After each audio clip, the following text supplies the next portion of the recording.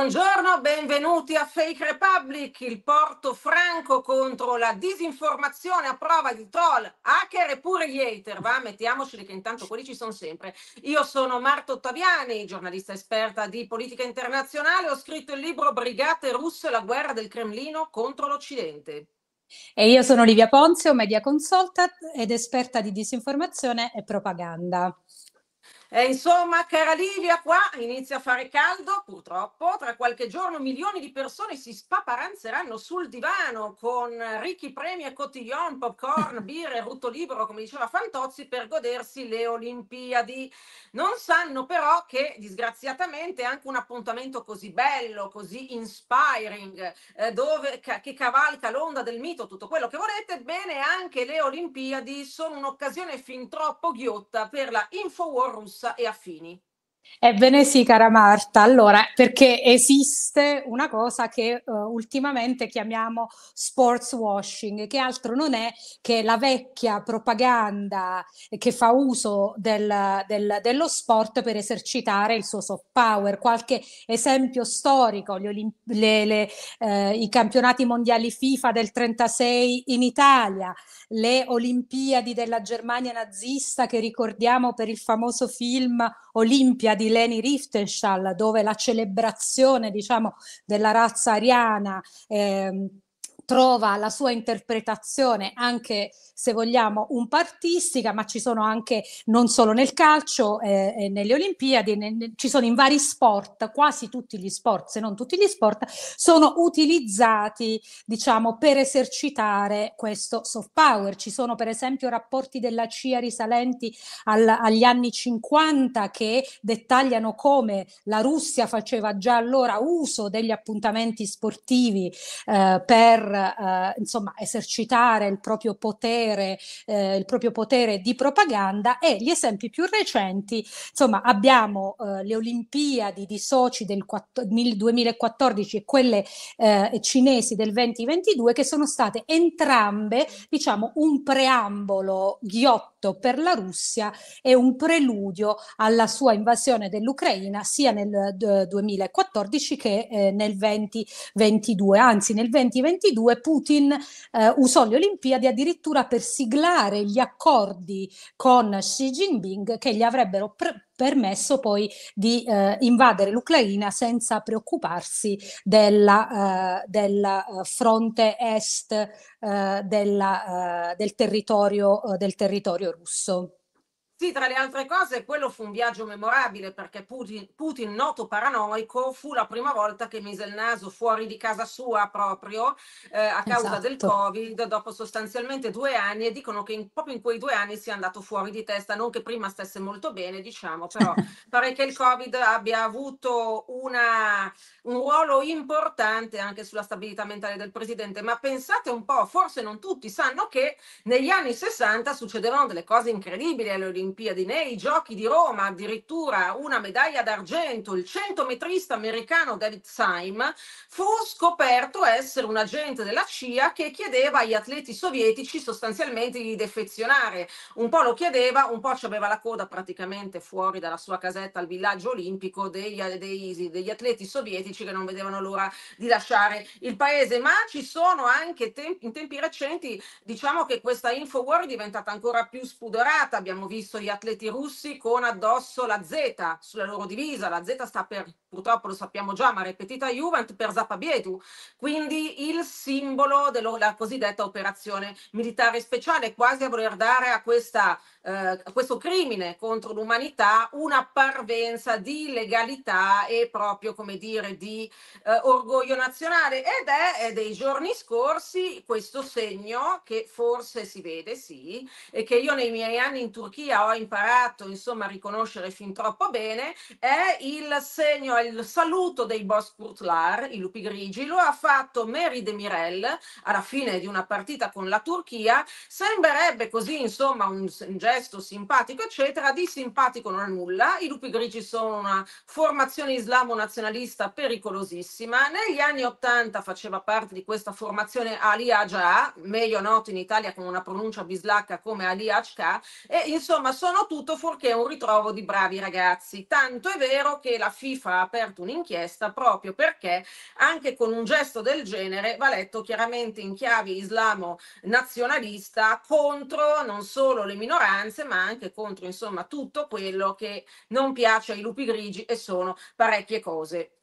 Eh sì, Marta, hai ragione. Quindi diciamo gli appuntamenti sportivi, in questo caso gli europei, sono stati anche diciamo, un terreno di test per quello che poi probabilmente, anzi sicuramente vedremo durante le Olimpiadi che iniziano il 26 di luglio, quindi fra pochissimo in Francia. E proprio per parlare di questo argomento, oggi abbiamo voluto invitare Federica Urzo, coordinatrice LUIS Data Lab, che sta seguendo proprio come si sta organizzando la disinformazione in vista dei Giochi di Parigi. Buongiorno, benvenuta Federica, grazie di aver accettato l'invito. Grazie a voi, buongiorno a tutti. Entriamo subito nel vivo. Tu ti occupi di disinformazione, ma nello specifico di AI, intelligenza artificiale e data journalism al LUIS Data Lab, al Z LUIS Data Lab. Alla vigilia delle elezioni europee, diciamo, ci sono stati vari studi e vari osservatori sull'impatto dell'intelligenza artificiale nelle campagne di disinformazione per influenzare il voto. In generale, cosa si rileva in questo campo dopo il voto dell'Europa? Ok, grazie ancora per l'invito. In generale parto anch'io subito dicendo che l'intelligenza artificiale rappresenta uno degli strumenti preferiti ad oggi dei soggetti malintenzionati che cercano di diffondere narrative false. Sappiamo che quest'anno, nel 2024, oltre 70 paesi sono stati chiamati a votare e voteranno per eleggere i propri rappresentanti, quindi è un tema cruciale che stiamo monitorando costantemente. Noi qui con l'osservatorio digitale IDMO e il Data Lab studiamo proprio l'impatto che ha la disinformazione anche a partire dalle nuove tecnologie sull'opinione pubblica, soprattutto poi nella sfera online.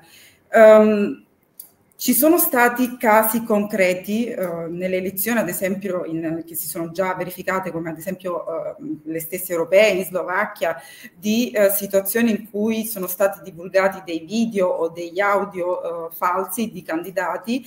Ad esempio mi viene in mente il caso della Slovacchia, su cui tanto ha discusso anche la vicepresidente Vera Jourova, sottolineando i rischi che comportava un tipo di tecnologia nelle mani di persone sbagliate. Ad esempio il leader progressista Michal Simeka era stato vittima proprio di una tipologia di contenuto falso in cui sosteneva che le elezioni fossero truccate o che avesse aumentato i prezzi dell'alcol.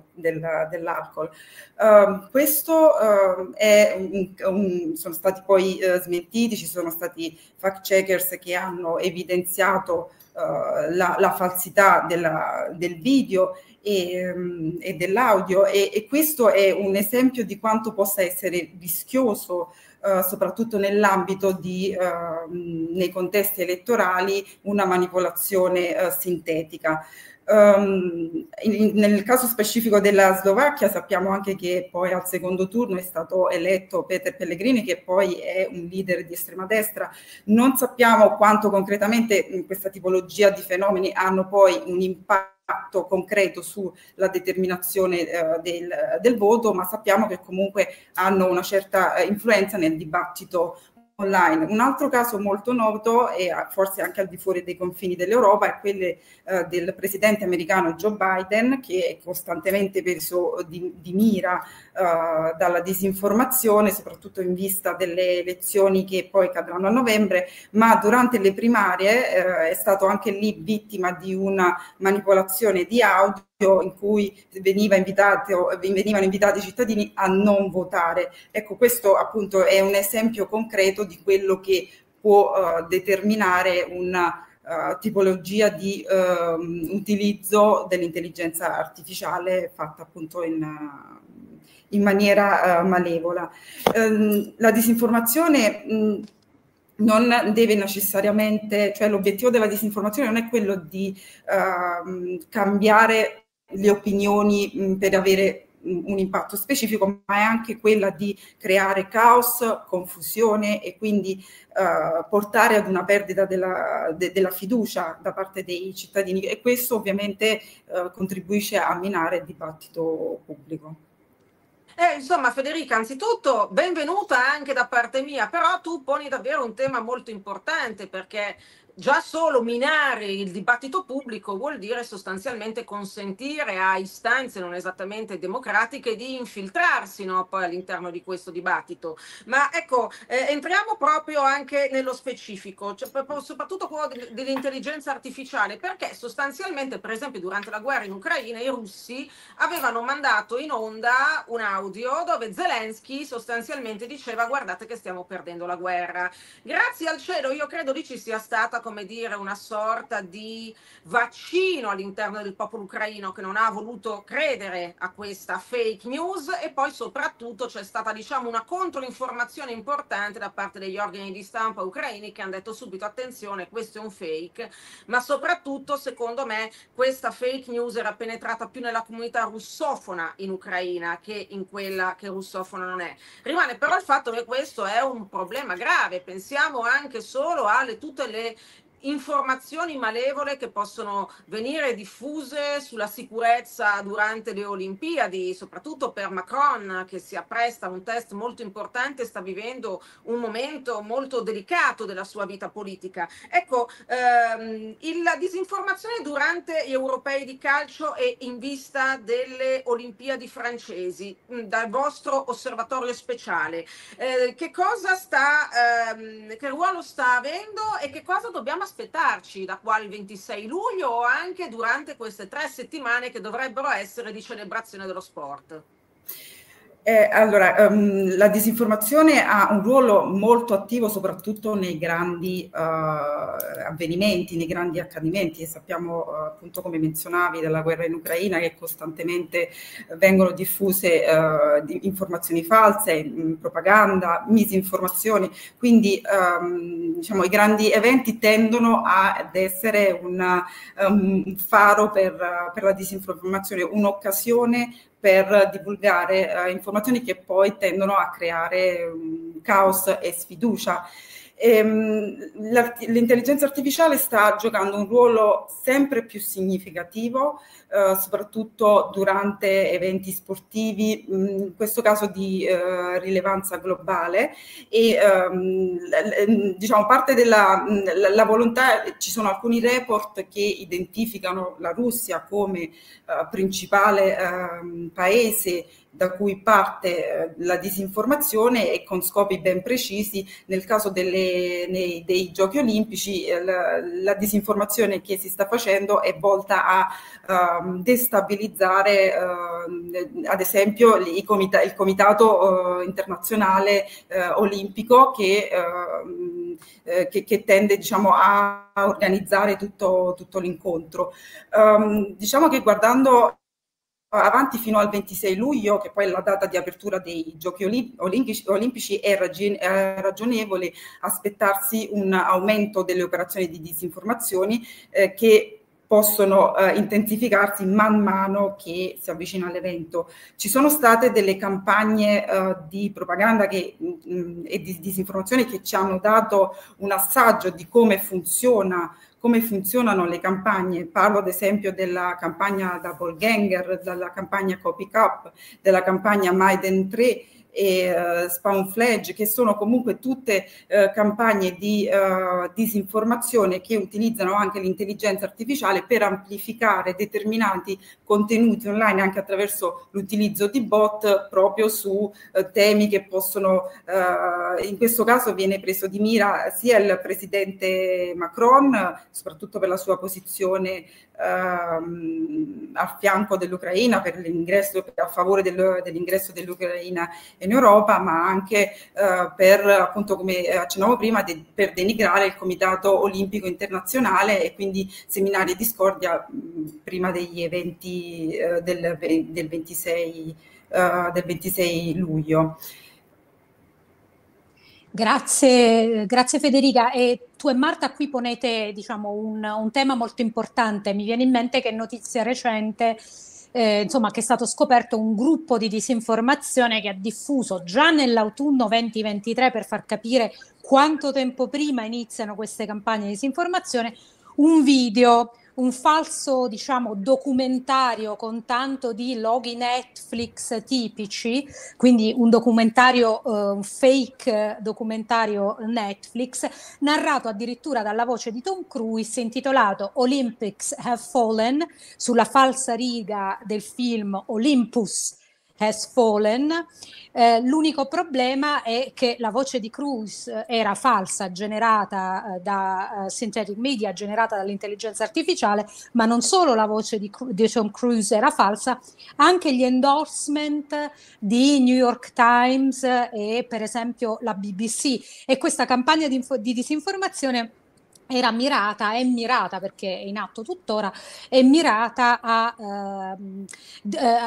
far credere che ci saranno, diciamo, dell'unrest, no? Degli attacchi terroristici, insomma, è mirata a tenere la gente fondamentalmente in stato costante di stress e di confusione proprio in occasione dei Giochi Olimpici. Ecco, la mia domanda qui è come possiamo riconoscere con abbastanza anticipo dei fake tanto sofisticati? La campagna che menzionavo è stata vista da milioni e milioni di persone che ci hanno creduto, che usano la voce umana per creare una sorta di allucinazione collettiva. E come possiamo difenderci? Allora, è in corso un dibattito proprio su questo tema, perché è un tema molto complesso. La tecnologia evolve costantemente e quindi richiede di restare sempre al passo con i tempi. Come corre la tecnologia, così gli attori malintenzionati tendono ad adattarsi a questi nuovi sviluppi, quindi è una corsa anche contro il tempo nel cercare di debunkarla. Per questo il fact-checking può essere utile, ma vanno studiate delle strategie che volte anche a prevenire, oltre che, diciamo, a debunkare la singola narrativa o notizia.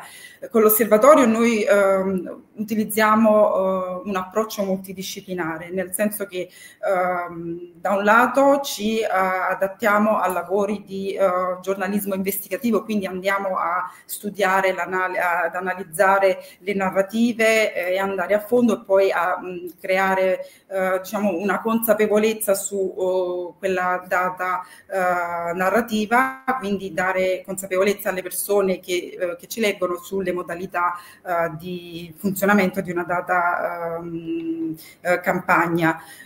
Sicuramente molto utile può essere l'alfabetizzazione digitale. In un evento recente che abbiamo fatto all'osservatorio sono emersi dei dati allarmanti, perché circa la metà della popolazione in Italia ha una certa mancanza di conoscenza proprio di questi strumenti, cioè come funzionano l'informazione online e di tutti i tool digitali che potrebbero utilizzare per, a favore appunto di una informazione più consapevole. Quello che possiamo sicuramente consigliare è di guardare sempre alle fonti, quindi vedere, prima di condividere una notizia, andare a verificare chi la sta condividendo e trarre poi le proprie opinioni. Ma soprattutto la cosa importante su cui bisognerebbe investire è la formazione di un pensiero critico da parte delle persone, quindi l'abilità nel cercare di contestualizzare l'informazione per capire appunto, trarre le conclusioni se si sta parlando di un qualcosa di realistico o se può essere appunto oggetto di manipolazione da parte di soggetti malintenzionati. Per quanto riguarda l'utilizzo delle nuove tecnologie, quindi deepfake, manipolazioni di audio, di immagini, il discorso è ancora in fase di studio, nel senso che anche noi qui stiamo sviluppando dei tool tecnologici che permettono poi di comprendere se si tratta di un video manipolato, una registrazione manipolata, e quindi anche questo sicuramente lo sviluppo tecnologico può aiutare a comprendere se si tratta di un falso o di un vero. Ci sono delle metodologie per capire proprio dall'analisi visiva se si tratta di una foto manipolata o meno, e quindi prestare attenzione a dei dettagli che possono essere davvero marginali, come ad esempio se nel suono vocale si sentono dei rumori di sottofondo, se invece è tutto piatto, oppure notare ad esempio i piccoli dettagli che nelle foto spesso tendono a non essere corretti né quando si usa l'intelligenza artificiale. Quindi esistono una metodologia standard che ti permette di identificare quando si tratta di un falso e di un vero, ma tendenzialmente è un qualcosa proprio per la mancanza di alfabetizzazione digitale che riescono a fare gli esperti di settore. Non è ancora visibile al grande pubblico. Ecco, migliorare la consapevolezza, quindi investire su la formazione, sul pensiero critico è un qualcosa che può aiutare a monte nel monitoraggio della disinformazione. Federica, grazie. Mi permetto di aggiungere, diciamo, come antidoto alla disinformazione, proprio seguire il lavoro di Luis Data Lab, che ormai è impegnata da diversi anni in una battaglia non solo contro la disinformazione, ma per l'informazione corretta, circostanziata, supportata da dati reali e certificati. E perciò, insomma, visto che qualche strumento c'è, utilizziamolo. Quindi facciamo un bel appello a tutti i nostri ascoltatori, che sono sempre i più. Sintonizzatevi su Luis Data Lab, che ha peraltro sempre dei report anche molto interessanti. Ultima domanda, Federica. Noi fino a questo momento abbiamo parlato di cose per addetti ai lavori, quindi sostanzialmente io, te, Livia, Riotta e pochi altri, ma che sono cose che in qualche modo possiamo in qualche maniera masticare, cioè sono cose che disgraziatamente, con le quali disgraziatamente ci troviamo ad avere a che fare periodicamente. Quali sono secondo te i nuovi trend della disinformazione che si stanno venendo a creare? Proprio dal vostro osservatorio, quali trend intravedete e a quali bisogna stare più attenti? Guarda, in un'ultima ricerca che abbiamo fatto, tra l'altro anche con l'Università Harvard e Michigan, grazie al supporto del Ministero degli Affari Esteri, abbiamo elaborato una serie di report che partono dal 2020, quindi con il monitoraggio della disinformazione su tema Covid, quindi su pandemia da Covid-19, fino ad oggi alla guerra in Ucraina. Abbiamo notato che c'è un coordinamento nella disinformazione, soprattutto nelle intenzioni dei disinformatori, e un aspetto interessante è che sicuramente qualcosa anche di inaspettato, che i blog stanno riemergendo come attori chiave, forse appunto in risposta anche degli sforzi di antidisinformazione che stanno facendo le istituzioni europee e anche con le piattaforme, pensando anche alle nuove normative del Digital Service Act, quindi l'emergere dei blog come ultimi spazi del web non controllati, e che vengono utilizzati proprio da amplificatore da queste comunità per poi condividere la disinformazione. Quindi questo è sicuramente un aspetto interessante, anche perché il coordinamento che avviene all'interno di queste comunità in realtà non si limita ad una sfera nazionale, ma ad una sfera che è internazionale, quindi monitorare tutti gli argomenti, l'unicità degli argomenti che poi si uniscono all'interno di queste comunità ci fa capire che comunque gli attori della disinformazione sono ben organizzati, non è un gruppo che spara notizie a caso, ma che in realtà hanno degli obiettivi specifici che possono essere politici, economici o di altro tipo, ma che appunto gli permettono di operare in maniera coordinata. Quindi sicuramente questo è un aspetto che stiamo ancora oggi monitorando e che siamo in contatto anche con aziende tecnologiche che ci permettono appunto di monitorare anche i dati pubblici in maniera diciamo scientifica, e quindi andiamo poi ad avere dei riscontri che ci portano a dei risultati interessanti. Un altro aspetto interessante che in realtà sta emergendo e su cui volevo porre l'attenzione è il cosiddetto comportamento inautentico coordinato, che appunto come accennavo, e ne ha parlato anche di recente un report Meta, quindi si riferisce a strategie organizzate e ingannevoli utilizzate per manipolare l'opinione pubblica, quindi che vanno a coinvolgere anche un aspetto che è anche psicologico nella parte di divulgazione delle informazioni false. Quindi anche questo è un aspetto da tenere in conto, e sicuramente un ruolo molto importante che ancora oggi svolgono sono il ruolo dei media mainstream, i media tradizionali, che stanno giocando un ruolo cruciale nell'amplificare la disinformazione.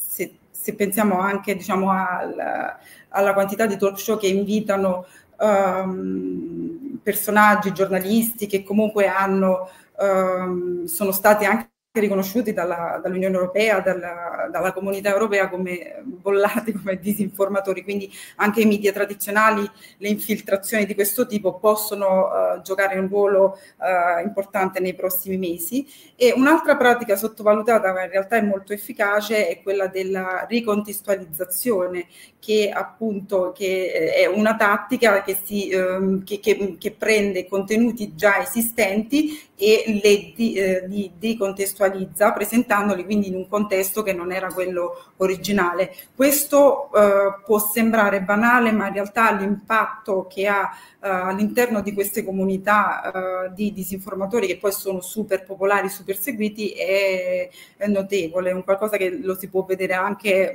senza analisi approfondita, ad occhio nudo, valutando i commenti dei vari utenti, che spesso sono numerosi.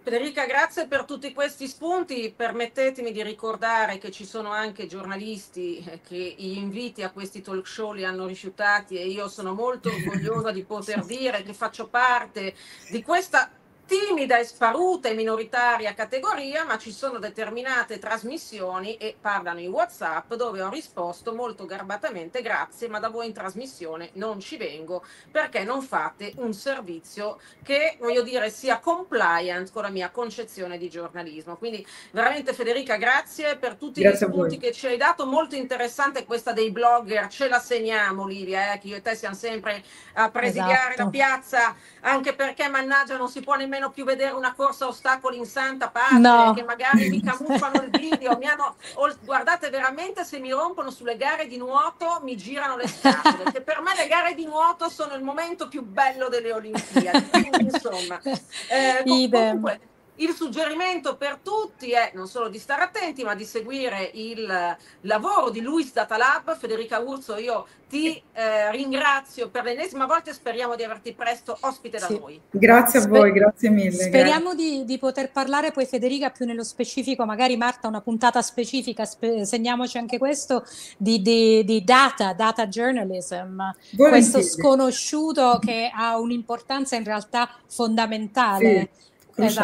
Cruciale anche per il futuro, anzi in realtà non parliamo più di futuro di giornalismo, ma bisognerebbe utilizzarlo più spesso. Esatto. Grazie Federica. Grazie a voi. Grazie mille, Federica. Grazie. Allora, Marta, insomma, come dicevi, non possiamo più guardarci neanche i nostri sport. Cosa? Negli sport negli sportivi ci possiamo più godere in santa pace, non ce li possiamo più godere da oggi al 26 di luglio. Ci toccherà invece affilare lo sguardo bionico per captare, diciamo, le campagne di disinformazione delle Olimpiadi francesi, però diciamo, insomma, dobbiamo barcamenarci un po' tutti. Ci saremo noi qui ad aiutare il nostro pubblico, che è sempre più forbito, e torneremo a parlare di disinformazione sportiva la prossima settimana. Nello specifico zoomiamo nello specifico delle Olimpiadi, analizzando il report di Microsoft che è stato reso pubblico qualche tempo fa sulla minaccia, appunto, in vista delle Olimpiadi francesi. E intanto, come sempre, vi invitiamo a iscrivervi. Cliccate sul campanellino qua sotto, seguiteci anche sugli altri social, e soprattutto ricordiamo che fake news. Alla prossima. Anziché così fate un bel cuoricino, così Esatto. Grigi ed Erdogan ci restano malissimo, però a me non viene mai. Vabbè. Arrivederci a tutti, alla prossima settimana. Grazie.